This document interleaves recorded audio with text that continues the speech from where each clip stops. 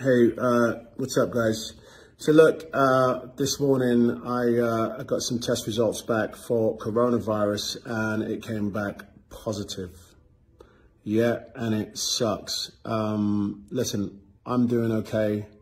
Sabrina hasn't been tested and she's doing okay. I didn't have any symptoms. I got tested because I realized I was exposed to someone who had also tested positive. I found out last Friday that they were tested positive. I quarantined myself and got a test immediately and got the results back today. Look, this is serious, you know. Now's the time to really think about social distancing, washing your hands. Beyond that, there are people out there who aren't showing symptoms and that can easily spread it, okay? So now's a real time to be really vigilant about washing your hands and keeping your distance, okay?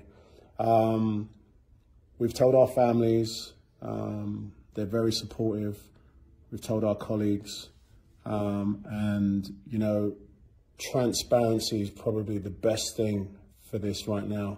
If you're feeling ill or you feel like you should be tested or you've been exposed, and do something about it, all right? It's really important. Look, we live in a divided world right now. We can all feel it.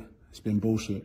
But now's the time for solidarity. Now's the time for thinking about each other. There are so many people whose lives have been affected, from those who have lost people that they love to people that don't even have it and have lost their livelihoods.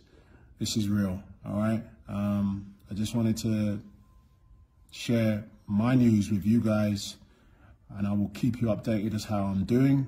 But so far, we're feeling okay. All right, man. Stay positive and don't freak out.